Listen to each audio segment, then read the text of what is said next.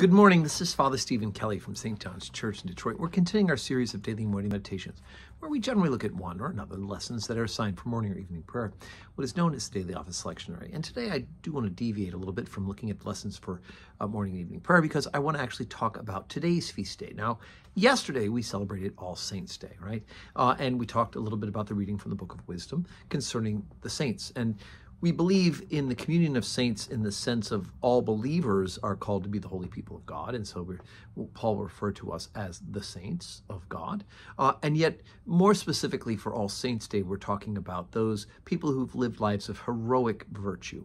And because of that sanctity, are recognized by the church as having a special place, both that they are in heaven in the beatific vision with God, as well as a special ability for us to look at them, to emulate how it is that they've achieved holiness, and ask them to pray for us as well.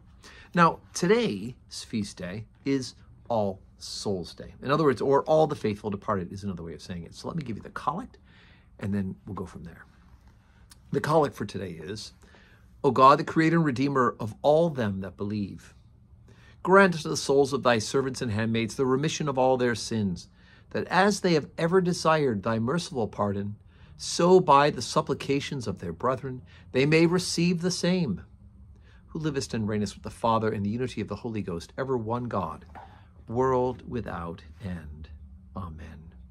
So on today we are praying for the repose of the souls of our own beloved dead, those who have been members of this parish, those who have been members of our family and our friends. We pray for them. Now, why would we pray for them if they're already dead? Well, in the great economy of salvation, we continue to interact with those who have gone before us. They are, in fact, alive in Jesus Christ. And just as we could ask the saints to pray for us, and the saints here on earth, right? We ask each other to pray for us. I mean, I'm having some surgery coming up this week, a minor procedure on Thursday. Please pray for me, right? Just as I would ask you to pray for me, I will also ask those saints who are alive in Jesus to pray for me. They're not the end of my intention, because our only mediator and advocate is ultimately Jesus Christ. But it is a nice comfort and a special thing for us to have holy people praying for us as well. And I do believe that the saints can be a part of the big picture of what's going on in the life of prayer in the church, because we are connected to them through Jesus Christ.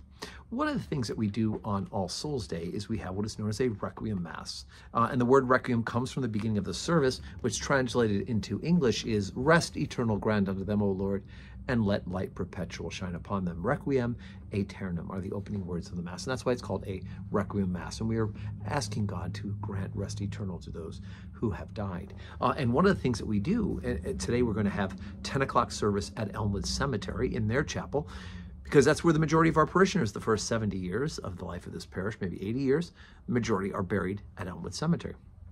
Then, of course, we will have our second Mass at 12:15 in our chapel, because we have our columbarium. And again, lots of our friends and family are buried right within the confines of our building. And again, we will pray for them. And you have submitted names of people you want remembered at the altar, and we will do so at that 12:15 Mass. One of the things we pray is something called the Dies Irae. Now, if you're a music fan, you know Mozart's Requiem, and you know Dies Irae, Dies illa, right? Those are the opening words in Latin of the Dies Irae. And it's in English, it's day of wrath and doom impending, David's word with Sibyl's blending, heaven and earth in ashes ending. Oh, what fear man's bosom rendeth, when from heaven the judge descendeth, on whose sentence all dependeth. Wondrous sound the trumpet flingeth, through earth's sepulchres it ringeth, all before the throne it bringeth. And it goes on for paragraph after paragraph, talks about the fact that we are interceding to God to have mercy upon us. And we know that it is, in fact, his property is to always have mercy. But we are reminded throughout this wonderful poem that we say, and it can be sung as well if you want to listen to it in a Mass setting.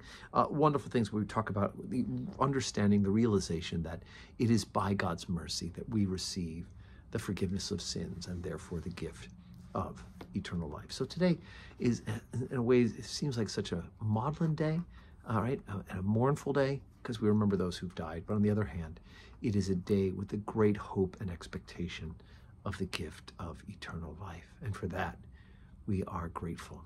That free gift from God through Jesus Christ. And I do hope that you'll join us either at 10 o'clock at Elmwood Cemetery on the east side of Detroit, or 12:15 here in our chapel, or you can watch that 12:15 service on our live stream.